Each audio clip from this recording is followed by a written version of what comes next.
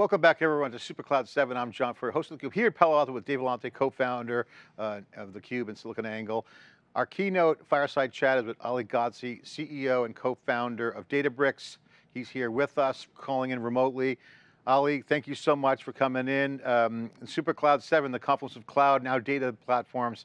Getting the next data platform right is really the focus, and the survey of all surveys has come out with the theCUBE research team for the first time that shows what we've been saying in the market and you've been saying publicly and privately around how the platformization of data, hence the data lake, all the bets you've made with Databricks is happening. So a big movement, real clear data and a sign, and coexistence, by the way, between multiple markets. So it's a growing market. So great to have you on. Thanks for coming on for this keynote chat. Yeah, thank you. Excited to be here. So first thing I want to ask you is, obviously you just came off your event, you made some great statements. You highlighted small language models, which I thought was interesting, but also you made a comment that said, don't trust all your data in one platform, including Databricks, which I thought was interesting. Yep. Because you're saying, even us, don't trust your data. And then of course, the open data formats are coming, you guys shipping GA and a lot more action. Open, developer, heterogeneous was the theme, as well as the democratization. Obviously that was all kind of table stakes, but heterogeneous, open, big part of that. Now you're seeing the data come out with the survey that, platformization's happening. This is what you've been saying. What's your reaction to the data? Yeah, I mean, it's, we've been seeing it in our accounts for years now, for a couple of years. It's interesting. Why is it happening now? Because honestly, we've been saying this for many, many more years. We didn't actually start seeing momentum until just, I would say, in the last year or two.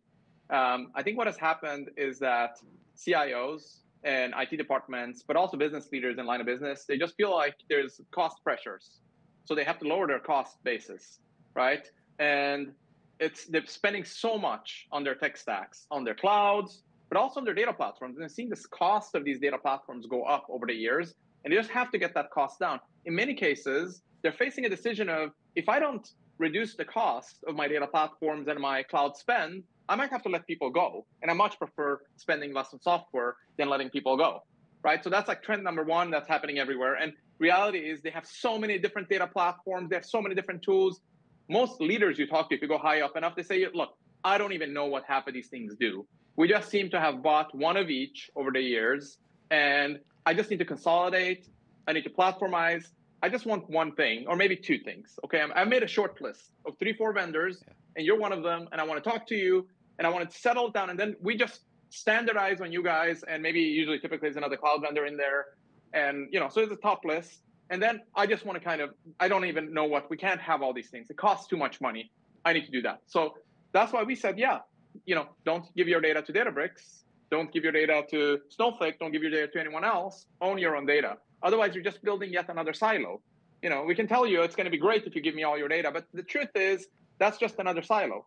So own it, store it in the lake in an open format where you can decide then to bring in whichever engine is best on top of that open data that's your data, okay? And then over time, vendors, it could be us, it could be someone else, can come in and they have to prove themselves. Can they actually operate on that data and bring you value? If they can, great, use them. If not, bring in someone else, but you don't have to now migrate the data from one data platform to another data platform and so on. And so this is music to their ears. And not to mention, it also lowers the cost significantly. So they can get that TCO reduction and keep their teams intact. So that's what's happening. So it's top of mind. By the way, I've said the same thing even 4 or 5 years ago. The problem was customers were then saying, well, who cares about cutting my costs? In the ZIRP era. I have a lot of projects I want to take on. Like, who cares about spending, a little bit less here and there? But that's shifted now. Yeah, and we probably have that on the CUBE tape too. But I think also your point about streaming in the data lake is expensive too. All kinds of things in the lake could give you operating leverage. You mentioned a few of them. I want to get your thoughts because open formats is one. You mentioned engines. You got engines and formats. Now multiple engines. I think the statement you guys were making was, hey, many engines, have them, run them anywhere. So the focus on open formats and engine interoperability. And then governance is hot as hell right now because people are shifting there. So the catalogs are hugely popular, not just owning the data or letting someone own it on your behalf. The catalogs, and then 3, spend. Those are the 3 things that are hot right now. Open formats and engines, cataloging and governance, and spend direction. where are you going to direct the spend? What's your reaction to those three? You talked about open forms already. Talk about the governance, cataloging, and strategic nature of that. And then where are people directing their spend? Yeah, absolutely. So I would say a few years ago when we started pushing this, first the initial reaction was like, look, I don't need to necessarily lower my costs. But that's shifted. After ZIRP, after 2021, 2022, the cost pressures are everywhere. So everyone wants to consolidate, less tools, less silos, less lock-in. Let me own my data and let me get that cost down.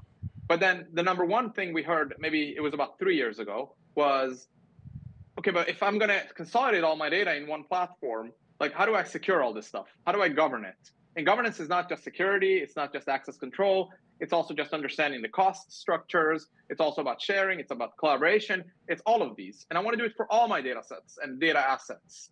So that's why we started focusing, I would say 3-4 years ago, on what we call Unity Catalog, which is our governance solution. And it's called Unity because it unifies not just data, but also your AI models. So it also brings in AI into the equation, and also your dashboards, and also your notebooks, and also your unstructured data. So it's not just about tables and so on. It's any data you might have.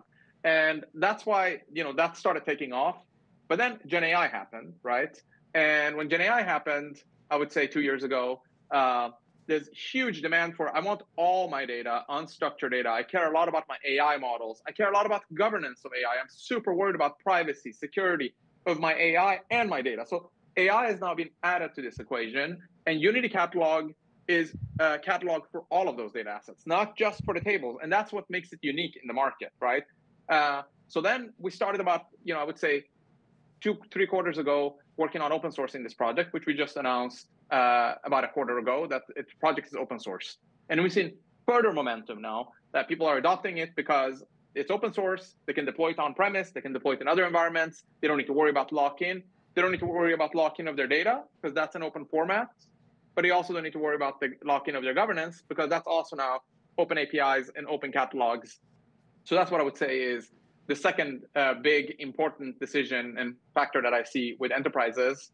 I mentioned AI. That's the other big one. Yeah. So Ali, it seems like every June we learn more. We have to sort of reset our assumptions and expectations, and we have different conversations, thanks in a large part to the moves that you make at Data Plus AI Summit. So last year you made some big moves, like you said, Mate on stage, open sourced Unity, and then you acquired Tabular. So what has the reaction been? And specifically, one of the things in our survey that was interesting was about 30% said, we're comfortable managing our own silos. And our premise is because they don't have a better way to bust those silos, and that's obviously the mission that you're on. But so what has the reaction been? And specifically, what are your plans with Tabular? Yeah, the reaction is a little surprising.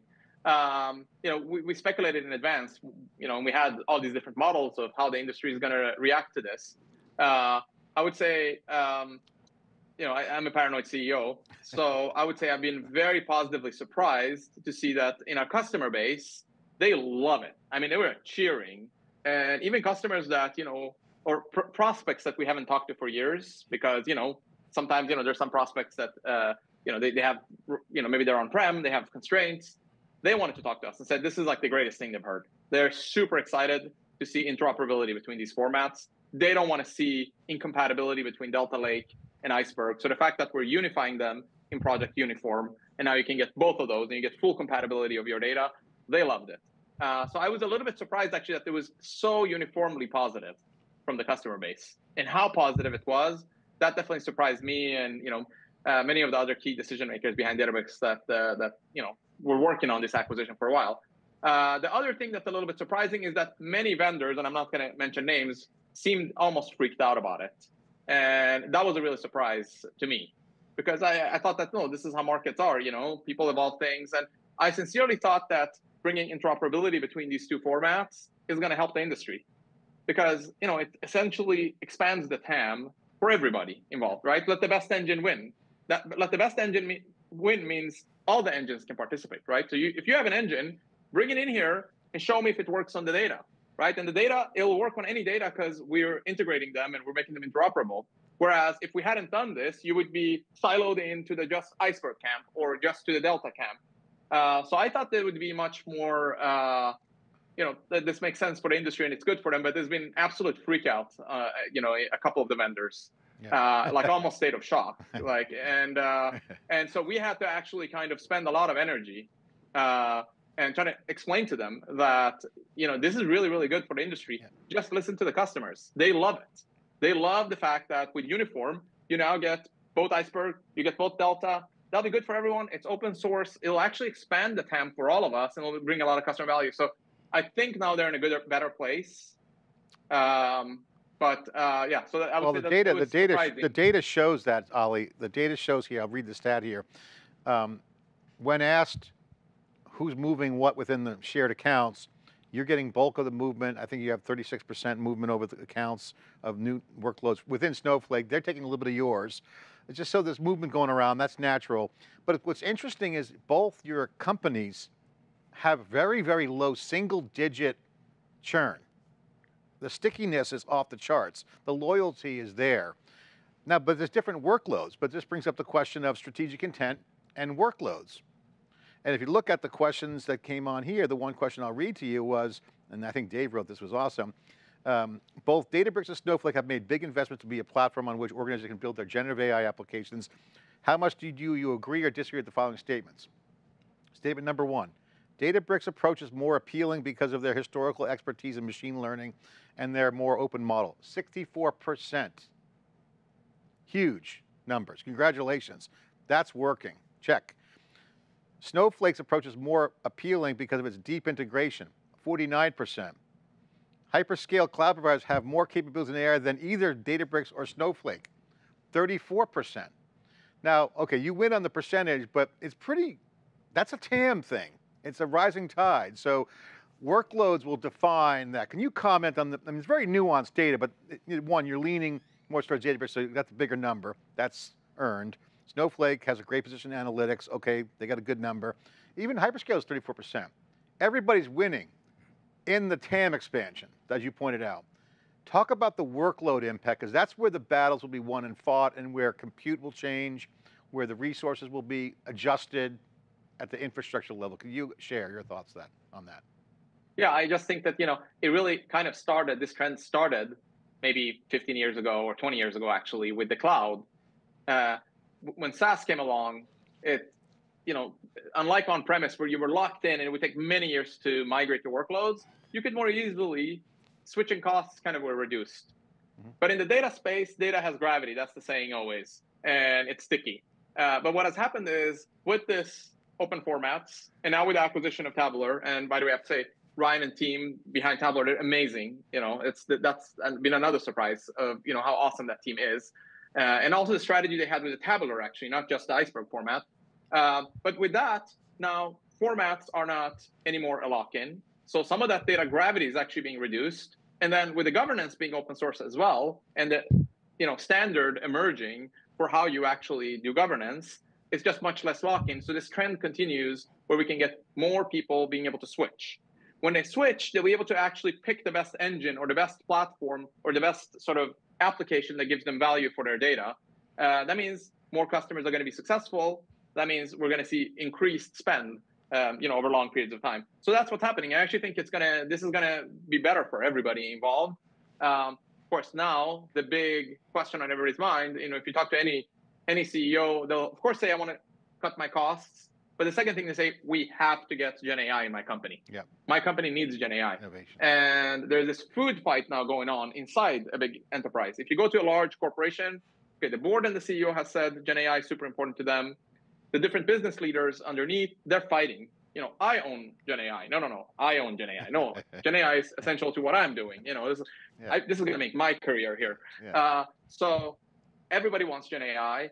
And I think people got maybe a little bit overexcited last year that they were going to build Gen AI and they were going to get amazing results and they would be done, one and done. But it takes a longer time. This is a big paradigm shift.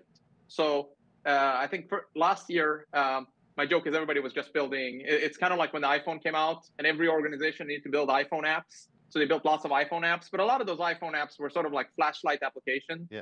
And later, iPhone just released with the flashlight built in. I think what's happening now last year was lots of people building just chatbots, very simple RAG chatbots. But now they're realizing, okay, maybe that's not the biggest value for my enterprise, for my business. So I think they're taking a step back and thinking, what are the most strategic projects for Gen AI that we need to build? And they're starting to realize that they need the AI to really understand the data that they have. Their data advantage is going to be key. Anyone can build a chatbot. You can build a chatbot, I can build a chatbot. But if I have specific data in my enterprise, because I have customer relations that no one else has, and I have this data set in my enterprise, that's really valuable. If I can get the Gen AI to accurately and faithfully, without hallucinating, really answer questions on my proprietary data. By the way, I'm very protective over my data. I need the privacy of it to be guaranteed. I need the security of it because there's cyber attacks. People are trying to hack in. There's attacks announced every day. So I need to really protect that data. But if the AI could just answer questions on my data, that would be super valuable. Can you help me build that? And that's what we call data intelligence. Data intelligence is intelligence on your data, not just a chatbot that can answer questions about, what happened in the Second World War? Was there election fraud in 2020? Or, something controversial, and it gives you politically correct answers. But rather, what's the forecast for my revenue actually tomorrow based on all these very confidential data sets that I have internally in my enterprise? That's what everybody's doing. And that's the top focus now. Help me build that. And they're starting to realize that might take a little bit more effort than just plug and play an LLM. And you just call an API and it just works. That's going to take more investment. Dave wants to ask a question, but I want to get one follow-up real quick before Dave gets in there. Yeah. On that point about the data, the data you just mentioned, how would you peg the progress of how programmable is the data from developer standpoint? Programmability. So asset, check, I got that. What's your quick assessment of, are they programming with data right now? What's the status of that in your mind? Yeah, I would say that no, they weren't. That's why we actually put the whole blog out. We called Compound AI Systems. It's research that my co-founder, who's a professor at Berkeley, Matej Zaharia, put out. And we think that with compound AI systems, these are a little bit more complex systems that you can actually program, and it can actually use agents, and it can become much more programmable, and you can get faithful answers on your data. That's possible if you build those. But those are a little bit more complex systems that you have to build. So one way to think about it is if you're building your own self-driving car, would you just call an LLM API and be done? Or is that actually a more sophisticated system? You need LiDAR, you need many agents, you need checks and balances. I think the future of AI inside the enterprise looks more like that. That's what we call compound AI systems. So this gets to the value point. So one of the premises we put out in the CUBE research is that the point of control is shifting away from the database management system to the governance catalog, but the point of value, because you're open sourcing, Snowflake's open sourcing at least the technical metadata, the source of value is actually leapfrogging that to building applications, leveraging multiple tool chains with AI, even agentic AI, and building intelligent data apps on top of data platforms. So we've been pushing this notion. So when I wrote the breaking analysis last weekend, somebody commented, yeah, but data platform vendors have never really succeeded in being application platforms. And I said, well, AWS has actually done a pretty good job of it, but how do you think about the premise of that value shift and your competitors' chances of becoming that new application platform with intelligent data apps? Yeah, actually, I think of it, I would say, think of it this way. To use these data platforms in the past, you had to have certain level of technical proficiency, right? You had to either know SQL or Python. Maybe you were a developer. You need to know something. You couldn't just show up and build these things. And I think with Gen AI now, we have the opportunity actually to broaden this. If you speak English or your mother tongue, you can just program these things, right? That's where we're headed. It's not there right now. It's not like, okay, if you speak English, you can build any computer system. But we're getting closer and closer to that. That's what we call data intelligence, right? So with that kind of data intelligence, we can start democratizing access to data and AI. So much broader group within the enterprise can actually build their own Gen AI apps and also just ask basic questions from the data. The truth is today, a CEO of a Fortune 500 company can't actually ask questions from the data themselves. If they have a specific question, what was my revenue for this product line yesterday, they have to ask a data team to get that data. They can't ask it themselves. But I think with the Gen AI, we now have the opportunity to do that, to actually be able to enable them to do that. And I think that also expands the TAM and brings much more business value to the space. So I'm very excited about that too. I think Gen AI has huge, tremendous opportunity in front of us.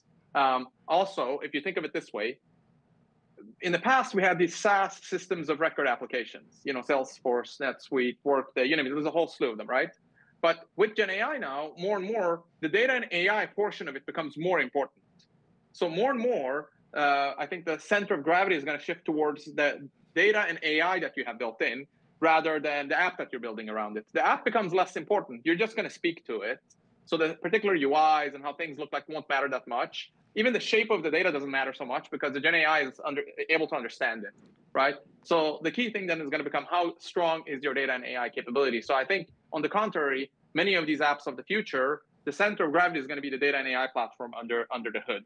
Of course, we need to change certain things, us data platforms, to enable that, but I think that's where the future lies. I think we're going to reimagine software as a service and all these applications with data and AI at their core. And therefore, I think all the companies on the planet will basically become data and AI companies. Ali, I want to get your thoughts. We talked about the open data stuff, and the integration is going to be key. If you read the fine print on these engines and format relationships, by the way, I think there's going to be multiple engines out there, and standards will help that, so we're totally with you on that. There's a lot of fine print. Oh, reads, but it doesn't write. So it got some write, some read. So you assume compute's going to accelerate in capabilities. Maybe that gap closes on how fast you can manage the who can read and write, and how that gets translated. But I want to ask you about the adoption question.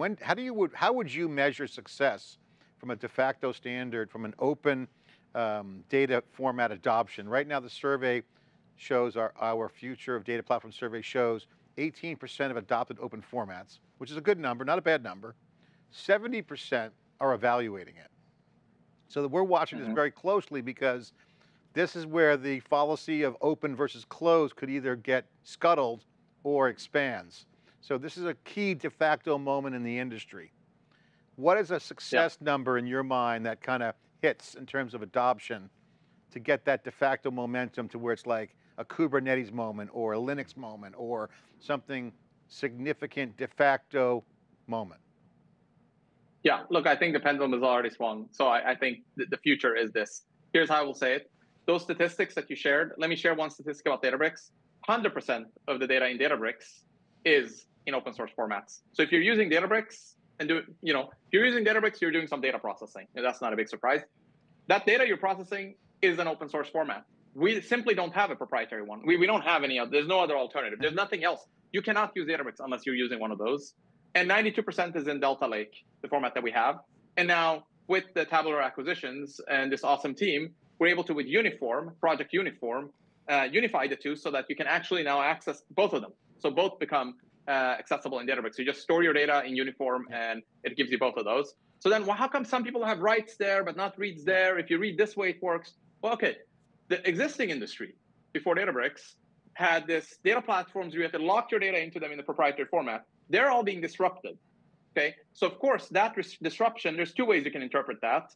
If you want to give them the benefit of the doubt, it just takes a while for them to shift all their platforms to be able to support the data that's out there. That's why they have, okay, read is only supported if the data is inside. If it's outside, we can only write to it. If you want to have a more nefarious, interpretation, maybe they also are dragging their feet because, it's a revenue headwind to move the data out of these systems. But they all kind of are now singing that tune, that we're going to support Iceberg, we're going to support Lakehouses, we're going to support Open, which then basically means the pendulum has swung. Even when the vendors that are being disrupted themselves are saying it, then this is going to be a future. So it's not a matter of if anymore, it's a matter of when. It's happening for us, it's already 100%. Yeah. I think this is just going to accelerate. So I don't see any way for it to go backwards. The Tabular acquisition, obviously, in my opinion, home run. We had Ryan Blue on, we interviewed him months and months and months ago. He took us through, it was last year actually, some of the great work that they did. It's not trivial, obviously, to unify all these formats, but now you have the team that can help you do that. What should we expect in terms of the technical challenges, the timeline? What has to get done, Ali, to actually bring together these open table formats? Yeah, hard to predict the future exactly. I would just say we now have employees of Databricks that are the world's foremost experts on Delta Lake. Some of the original creators of Delta Lake are employed at Databricks, and now we have the original creators of Apache Iceberg as well at Databricks. So we have the experts in both. So if there's any team that can pull off making them fully interoperable, it's the Databricks team now. I would say it's hard to know, but I would say within 2 years, in 2 years, hopefully you don't care. Like this distinction will be something that it's bare. It's like Betamax versus VHS or something. It's like most people don't even understand it because they weren't around. They weren't a lot. In 2 years, I would say, right? So in 2 years, I would say that this distinction shouldn't matter. Right now, in the present, they are different. So uniform is really the bridge that enables you get your cake and eat it too, and both of them work. But in 2 years, it shouldn't even matter which of the two you're picking. Of course, these are open source projects. There's open source communities around them. These are big communities. They don't all work at Databricks, obviously. So we have to work with those communities and bring those formats together. That's the work that's being done by the Tabular team and the Delta Lake team right now. It's hard work, and they're heads down and working. And so far, it's looking really, really good.